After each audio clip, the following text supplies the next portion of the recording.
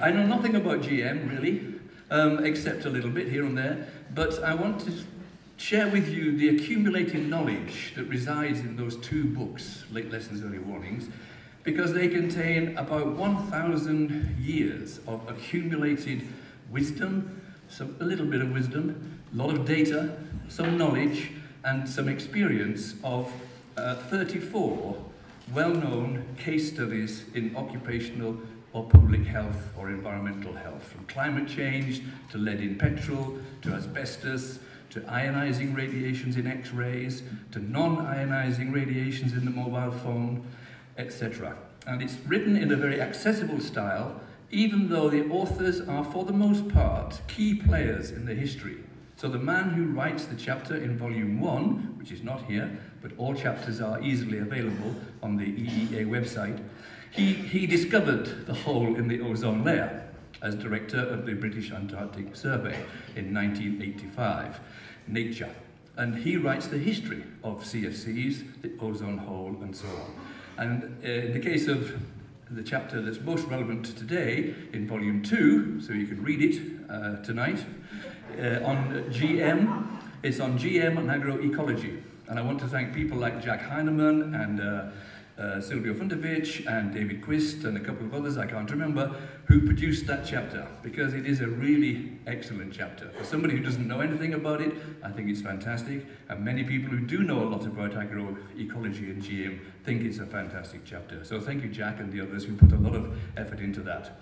Now, I've wasted 5 minutes already. I've only got about 70 slides to share with you, but more than half of them are hidden. So when you get the transcripts and the slides, you get 70 slides, but we'll only show about 30, and I'll try and even cut those down. And try to make friends with the translators, and I hope we can still be friends at the end of this session. I want to do 3 things, basically.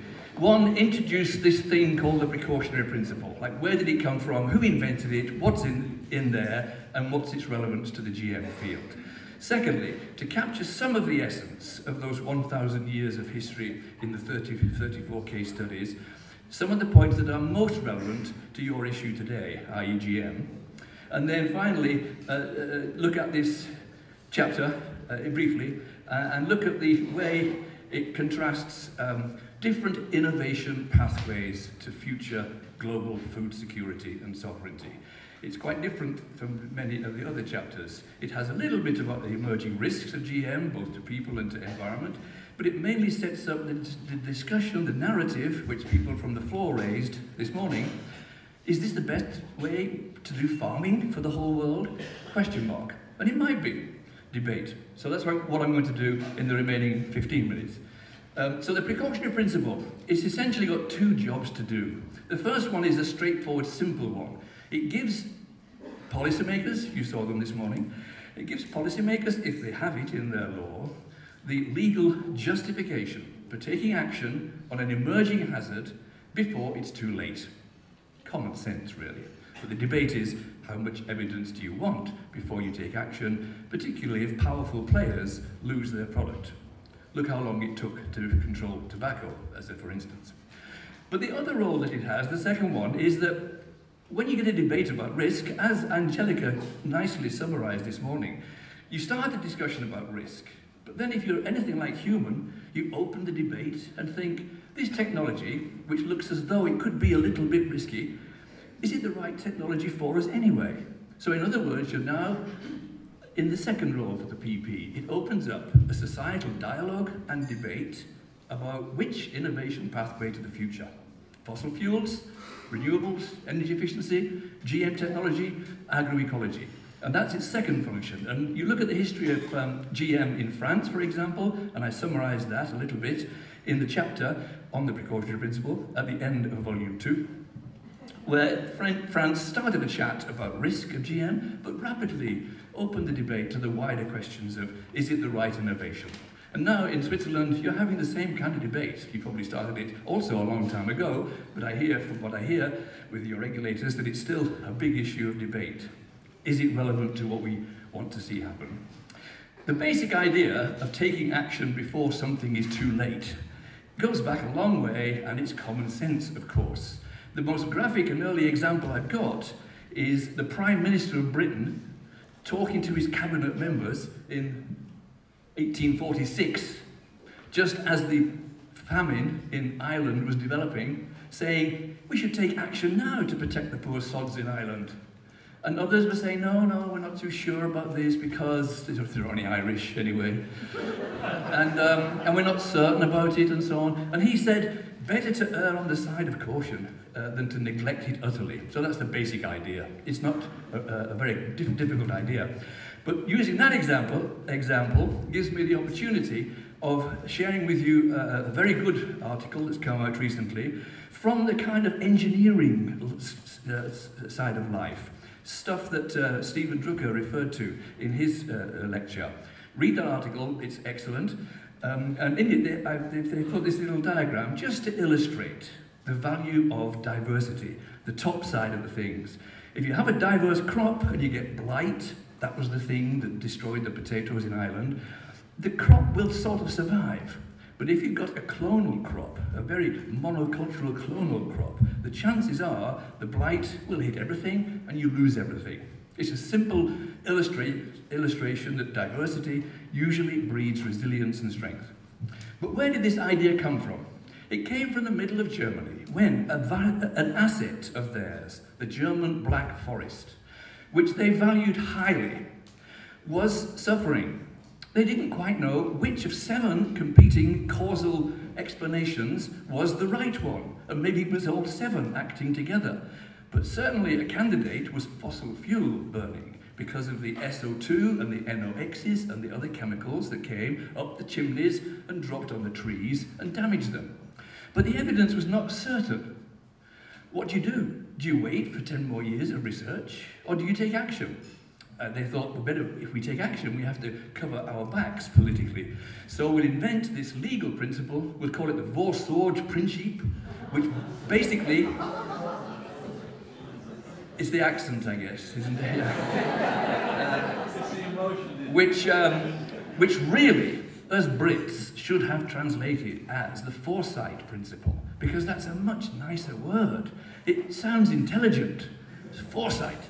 Whereas the precautionary word for the opposition is an easy word to attack because it makes you feel like you're a little bit, weak and weary. What's wrong with risk anyway? Grow up, be a man, and let's take risks, that kind of thing. So think about it as the foresight principle and you're more on track with what it really means. And it's a broad concept. And if you look up the origins of the texts, they cover things like generally reduce all burdens on the environment, because we haven't a clue, really, what we're doing with the frigging environment. So the less burden we put on it, the better we'll be. That's now got translated, some of you will know, into a series of articles called Planetary Boundaries, some of you will know that, which is trying to be scientific about how much stress can this planet of ours take.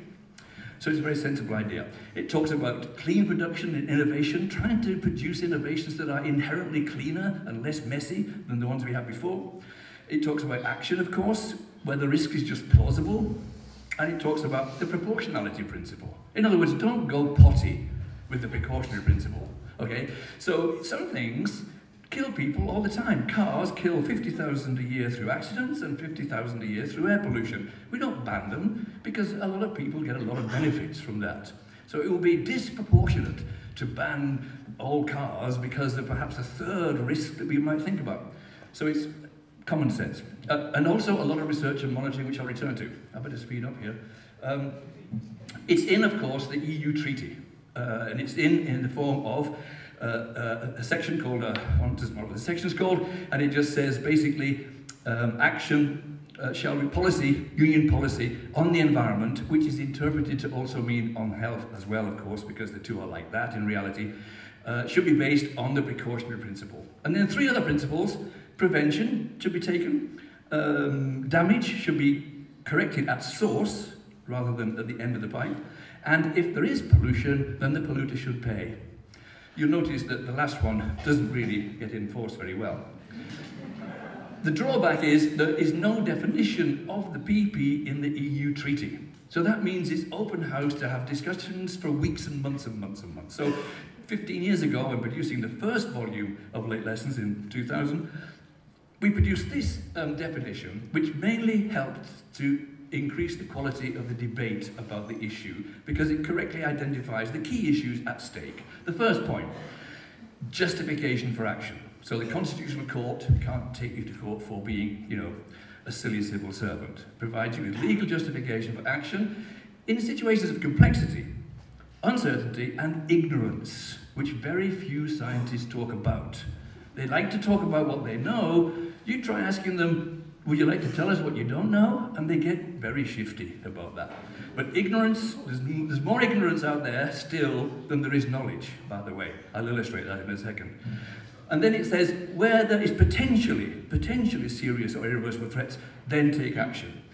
And using an appropriate strength of scientific evidence. Sometimes you'll wait for a lot of evidence because the consequences of being wrong in acting, for example, supposing we'd stopped smoking in 1947 and it didn't turn out to be a cancer-causing substance. We would have deprived a lot of people of the pleasure of smoking. So we waited too long, of course. But when the evidence is overwhelming, you just use the prevention principle.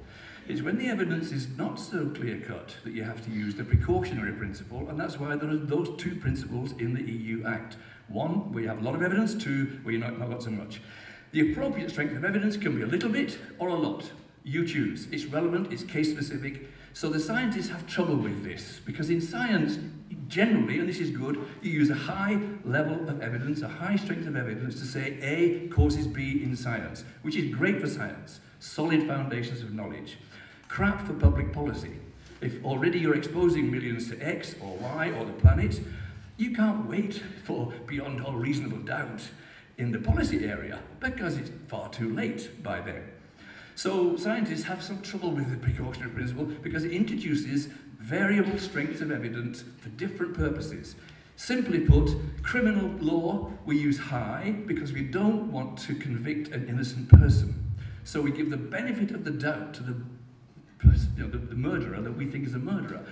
We don't call him a murderer until it's beyond a reasonable doubt. In another court where you're damaged, you want compensation for his stupidity, your employer or your neighbour.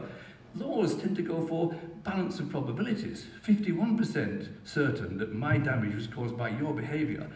Because there, you want to give the benefit of the doubt to the injured party. So it's a straight question, what are the costs of being wrong and who bears the costs? That tells you how much strength of evidence you need. I must race on now, right? So there's several sorts of evidences. I've illustrated them already with words, so I'll just push on. GM. In the directive from the EU, there it is. Member states shall, in accordance with the PP, take appropriate measures to avoid adverse effects. So it's there. And in the guidance on environmental risk assessment, it says the environmental risk assessment may not always result in definitive answers, well, you can say that again, to all questions because of lack of data for potential long-term effects in particular. Therefore, in the risk management field, you might want to use the precautionary principle to stop the public being poisoned and damaged and so on. And then at the global level in the food industry, in the Codex, what's it called? Codex Alimentarius, they make very clear that the precaution is an inherent part of risk assessment, which is done by the scientists, as opposed to risk management, which is done by these policymakers here, who have to know something about the science as well. And of course it goes on to say, assumptions used should be really crystal clear, because so much of risk assessment, as you heard from Jack and many others, is based on assumptions. At least share them clearly with everybody else. There's a lovely document I came across in preparing for this called Beetle, which is a summary of 700 articles about the hazards of GM produced by the EU, not by a bunch of radicals that you might think of might exist, but by a very straight bunch of people. And they said, look, these are some of the things that can go wrong with GM, and we've got huge data gaps for that. There's a nice piece of work I draw attention to at the bottom, where a very experienced ex-commission worker, lawyer fellow called Ludwig Kramer, who set up a brilliant NGO called Client Earth, who keep winning cases against the British government on air pollution and cases in Europe on this and that. And he was asked by, what's that German company called? Test Biotech, to give a very detailed, considered opinion about the PP and GM. So if you want to get into real detail of this, it's all in that document and in the summary from Test Biotech. These are the two volumes that you've seen. The big fat one, the little one on the left, it only had 250 pages. The other one's got nearly 800. And those are the case studies, 34 case studies. Everything from climate change, DDT, antibiotics as growth promoters. You can read it and go and read them sometime. They all have the same structure. When was the first credible scientific early warning? Climate change? 1896. When the physicists said, if you double the amount of CO2 in the atmosphere, you will raise the average temperature of the globe by about 5 degrees C. That is still approximately the best bet from 2,000 scientists who produce the Intergovernmental Panel on Climate Change research report every 5 years. The current best estimate is double CO2 in the atmosphere, the global temperature will rise between 2 and 4 degrees C. Why didn't we not listen to that guy in 1896? We would have been 100 years ahead of ourselves. So all the chapters have the same structure. When was the warning? What did society do with it? What happened to the science? Did it get stronger? Did it get weaker? What did society do? And can we learn anything from these histories? Many of them last 100 years. X-rays 1896, benzene 1897. Lead in petrol, 1925. So we've got 50 to 100 years of experience of the interface between science and policy making, from which we should learn, because our kids would want us to, apart from anything else. In all those 34 case studies, did they ever use the PP? Well, they did, but quite, not much, to be honest. So in France, for some constitutional reason, or the wine they drink, no idea what it is, they used the PP explicitly on TBT, which was a pesticide painted on the bottom of boats to stop shells growing on the boats. And the pesticide turned all the sea animals from males into females. That's nice. So they thought that was not a good idea. It destroyed the oyster beds, for example. So there's an economic... Now there's a global ban on TBT thanks to France. In pesticides, the story on the front cover of the volume 2 is about the neonicotinoid pesticides and bee decline. Some of you will know something about that. The story begins in France, 1992. They spray for the first time neonicotinoids. 1993, the honeybee keepers said, our bees are not coming back to the hive. What's going on here? Chatting to the farmers said, oh, whole new class of pesticide. We don't spray this, we don't spray stuff anymore. That's last year's technology. We stick it in the seeds, and the plant grows with the pesticide in the plant. So the beekeeper says, well, my bee goes to the top of your plant. That bee is getting some of that pesticide. Oh, no, Bayer said that couldn't happen. It can't happen, Anyway, long story, of course it happens. So France banned those neonicotinoids in 1999 on sunflower, and in 2004 on maize, which is more difficult because it's economically more important. Europe followed 10 years later. Currently, Bayer, or Syngenta, one of them, has run the European Commission, which took the decision to temporarily ban the 3 neonicotinoids, to the European Court of Justice, arguing insufficient evidence. It'll be interesting to see how that court proceeds. But then elsewhere, one or two things, I just rush past them. One I want to spend a little time on, because it's the nearest case study to what you're playing with. So, some idiot, a while ago, 1940s, 50s, not an idiot really, it's the wrong thing to say. Somebody observed that in the factory grounds, the hens, which had escaped from a farm, were eating and scratching the earth, and they were growing faster so quickly, they thought, what's going on here? And they took the dirt from the factory, which was a pharmaceutical factory, and the waste had got antibiotics in the soil.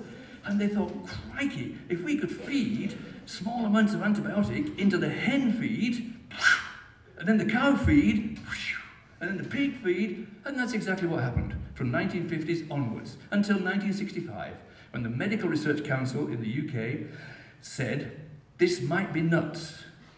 Could you scientists address the question? So the famous Swan Committee came out and said, it is nuts.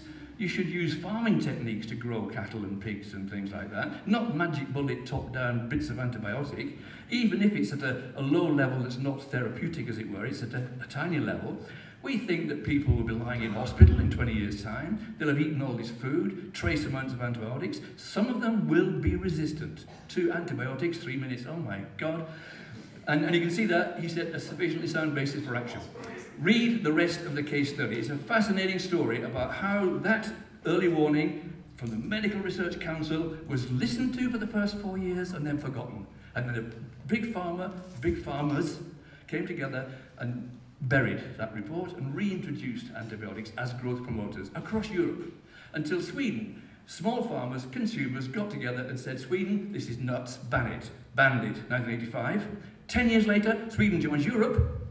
Europe says, we all use antibiotics as growth promoters, so you've got to do the same. This is the rules of the game. Sweden said, well, we'll join the club, but we'll come back to you on that one. So they took 2 years to produce a fact report, and then took that to all the member states, and in 5 years, the EU gave them 5 years to withdraw their law.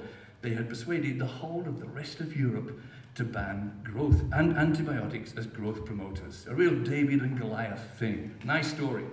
Part 2 of it is in the appendix of volume 2.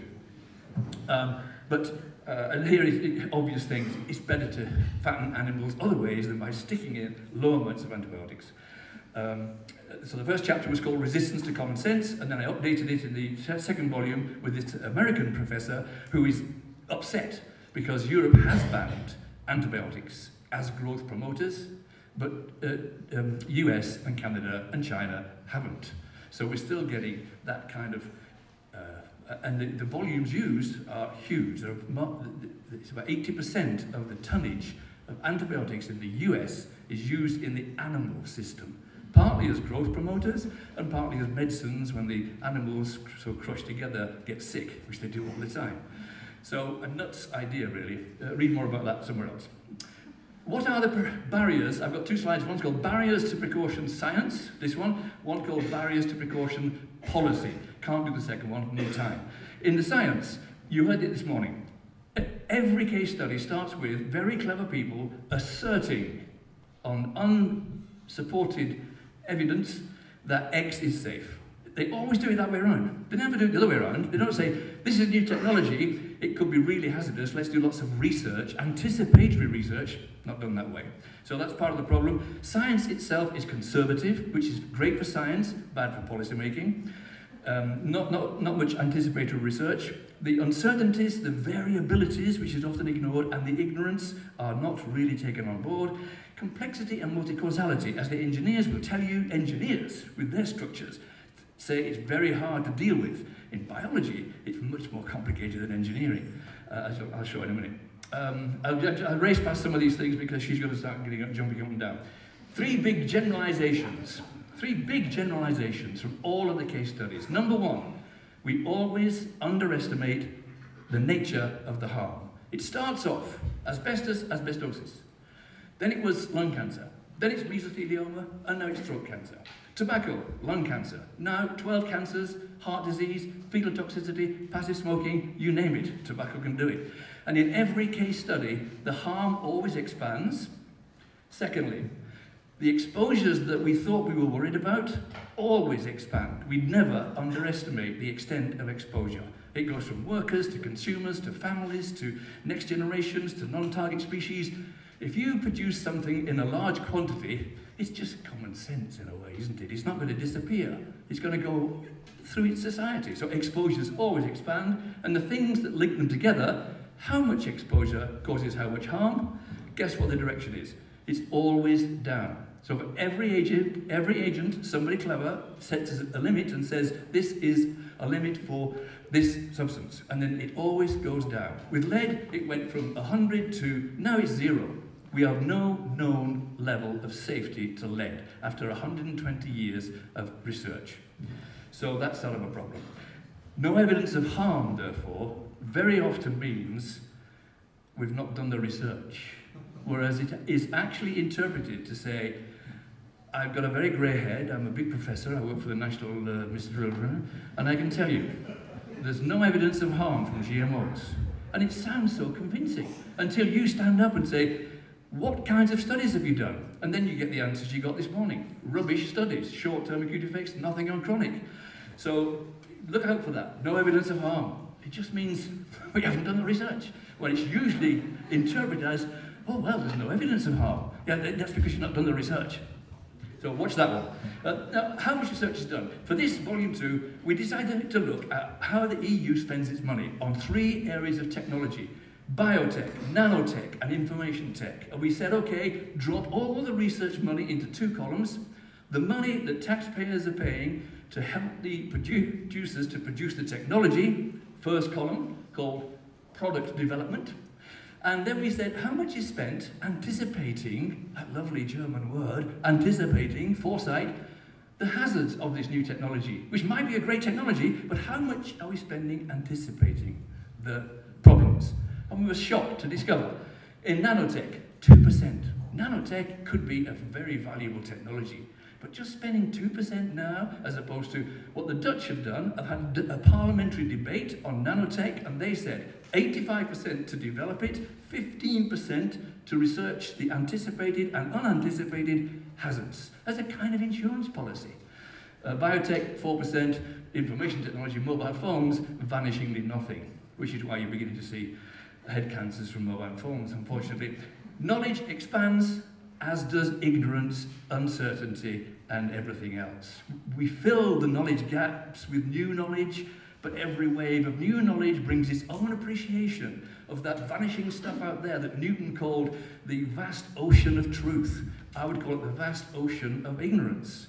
And it expands, bigger and faster than the research. As you can see from that little diagram, that circumference expands faster than what's in the middle. And a lot of scientists don't go with that. So we have everything goes from simple science to complex science. I just mentioned one thing in here, the third bullet down. In the story of antibiotic resistance, the establishment said, oh, really, it can't actually transfer horizontally through the genes. It can only go vertically, they said. And of course, after a bit of decent research, they found that horizontal transference was also possible. This is very relevant to the GM field. So the barriers, things that are biologically implausible, become yesterday's science. And it's worth having that. I think I'll just move very, very rapidly on to where. So that's the chapter, which is good about, forget the risks of GM, let's look at the question, is it the most appropriate technology to feed 80%, to help 80% of the world's farmers to grow food? And it's not.